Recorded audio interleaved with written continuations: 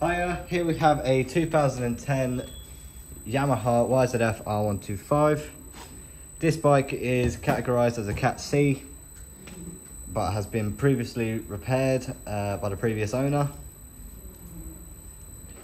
I'll start you off with the good points on this bike. So it's got LED indicators all round. Chain and sprocket is in good condition, still got a bit of life left in it.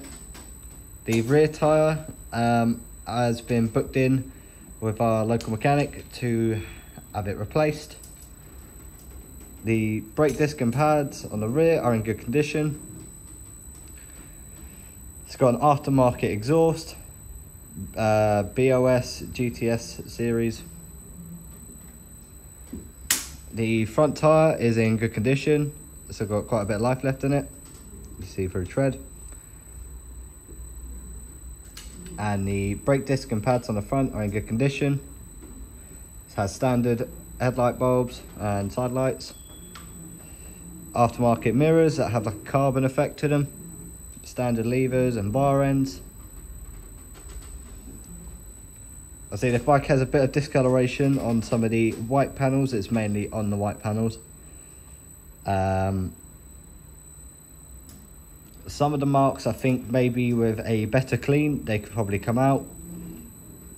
But on the tank, it has been given a good scrub to try and get off the black marks that are near the fuel cap.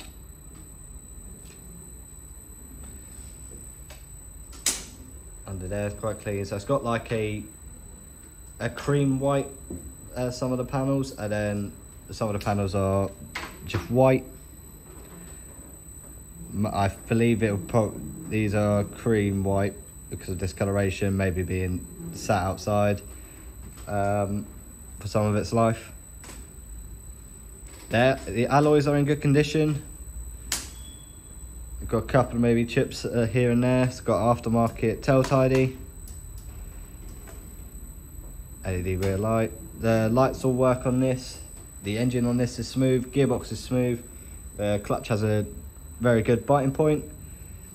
It's just had a rebuild.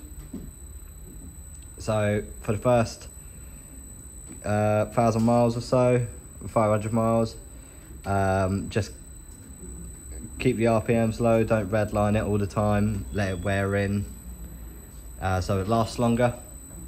The mileage of this bike, don't know if it's on the screen.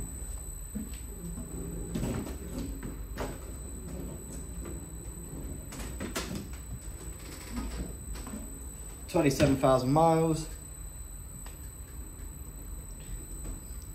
See, it's just had a recent rebuild.